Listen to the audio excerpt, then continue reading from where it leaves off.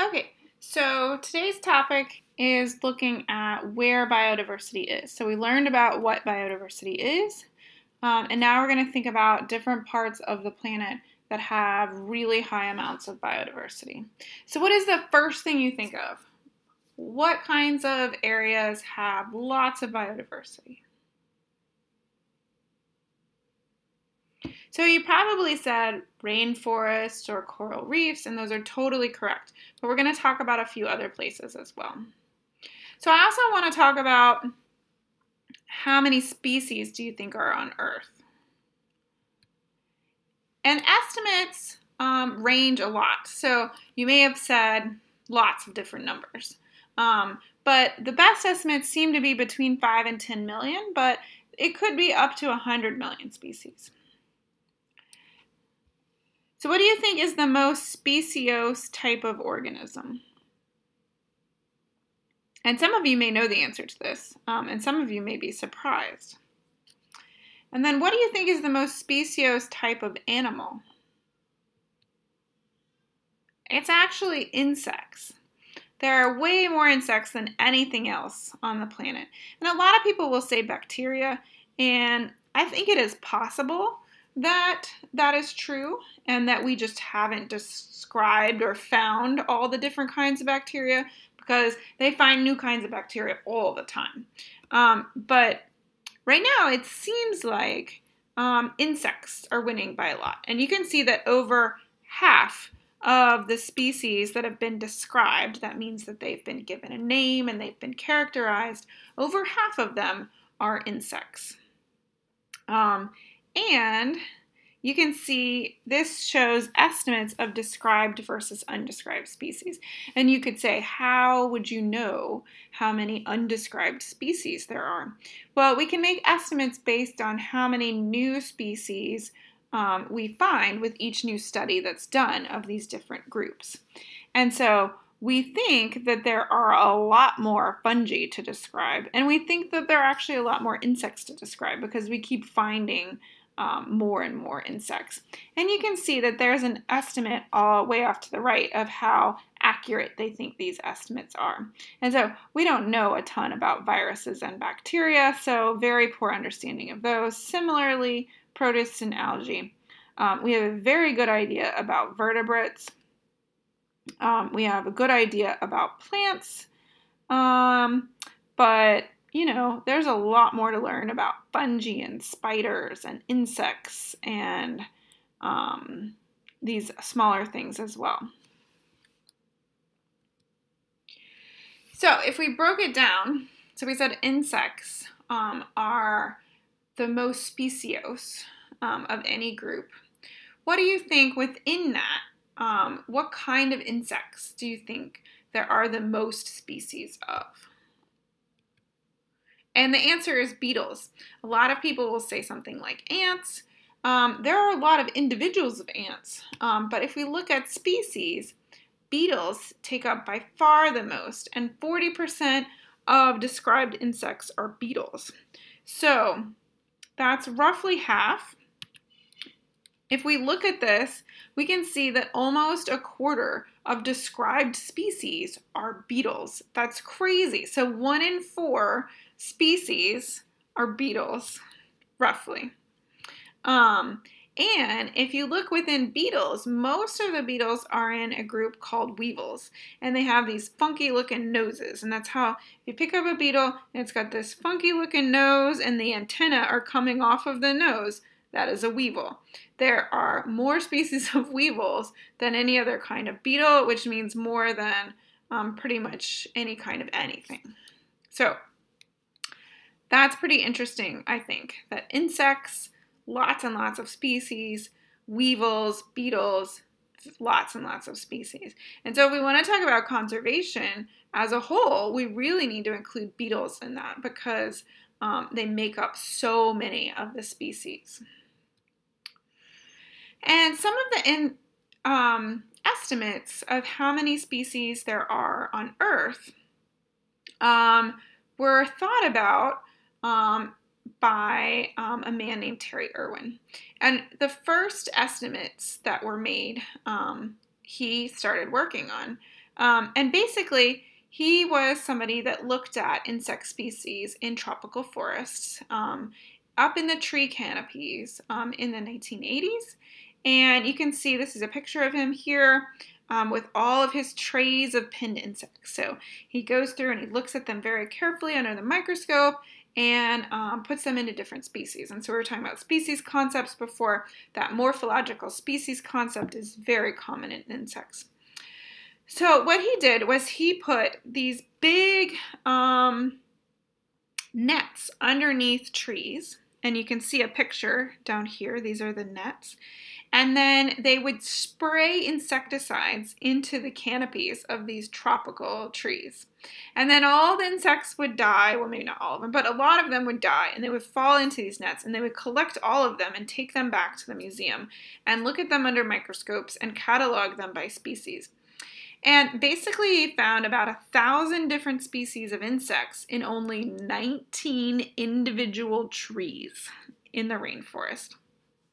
And so he extrapolated this accumulation, so like how many new species he found in each tree, and knowing that rainforests are very biodiverse areas, he extrapolated this to estimate how many species there are on Earth.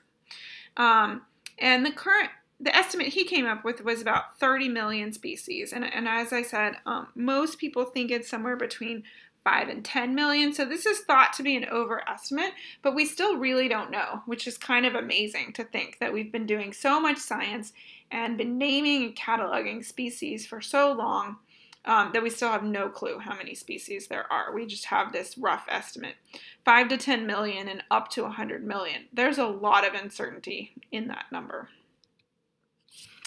So let's get to where on Earth biodiversity is found. We talked about what groups of animals, not animals, just what groups of organisms. We've described different numbers of species. And we know that diversity is not distributed evenly. So some places on Earth have lots of biodiversity and some have a lot less. The high diversity regions tend to be tropical forest, which is probably what you thought of when I first asked the question, coral reefs, which a lot of people also think of, marine habitats generally, and then areas with Mediterranean climates, which is probably something you haven't thought about. So tropical forests, they only make up 7% of Earth's land area, but they contain more than 50% of the world's species. So extremely biodiverse. If we want to talk about conservation biology and conserving biodiversity, we have to conserve tropical forests because they contain half or more of the world's species. Some have suggested that more than half of the world's species are just tropical insects. And so there's a lot of diversity that we could work on with conservation biology just in tropical forests. We also know that other organisms are very diverse in tropical forests, so there are a lot of species of plants and birds in these forests as well. It's important to note that tropical forest doesn't just mean rainforest. There are wet tropical forests, there are also dry tropical forests, and they're also very diverse. And this is an example of a dry tropical forest picture here. So another place that we often think of and that totally has a lot of biodiversity is coral reefs. They only are about 0.1% of the oceans, but they harbor a third of the marine fish species, and unlike tropical forest species, coral reef species are often widely distributed. So tropical forest species tend to be very rare and only in specific parts of tropical forests, whereas coral reef species, some of them tend to occur in many different coral reefs. Coral reefs are often associated with remote islands, so like Hawaii, and have many species that are found nowhere else, and that's called endemic. It's a species that is unique to a particular location. It occurs there and nowhere else.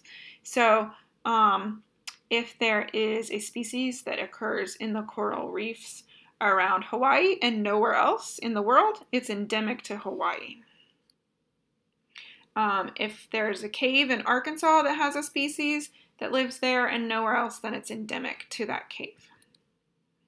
And we see that 25% of Hawaii's coral species are endemic. So my example was actually pretty good because there's a ton of endemic species in Hawaii. Marine ecosystems are also very diverse, and so not just coral reefs, but all types of marine ecosystems.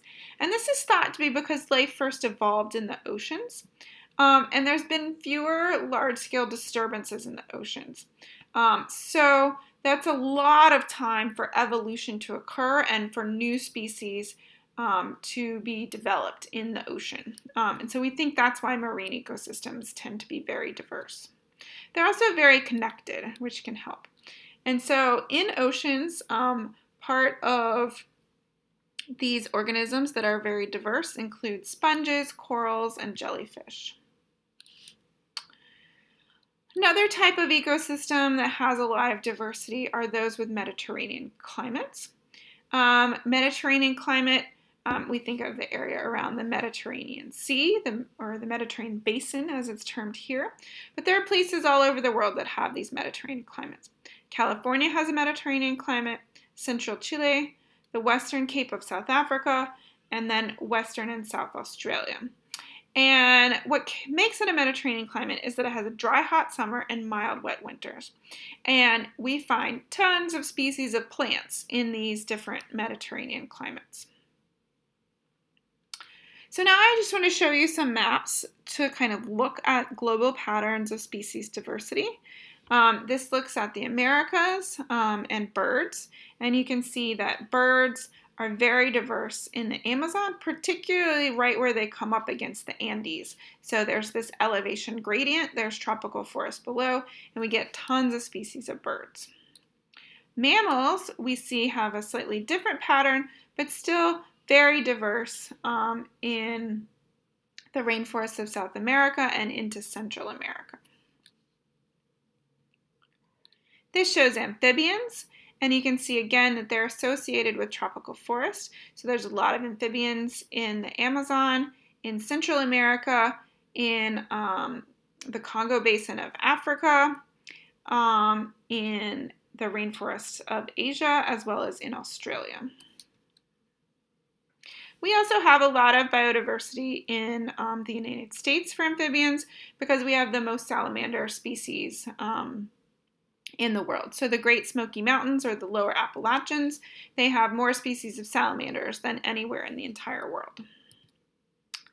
This is vascular plants. So that's basically plants that aren't like mosses. And we can see that there is high diversity in tropical areas, and you'll get some of the Mediterranean climates being highlighted here. So like Mediterranean climate down here, and then a lot of the rest of these are tropical areas or places with elevation gradients. We can also look at biodiversity hotspots, and these are areas that have really high levels of biodiversity. And so you can see there's a lot of rainforest areas. We get the Mediterranean climates highlighted, some tropical islands that have lots of endemic species. So again, species that are found there and nowhere else.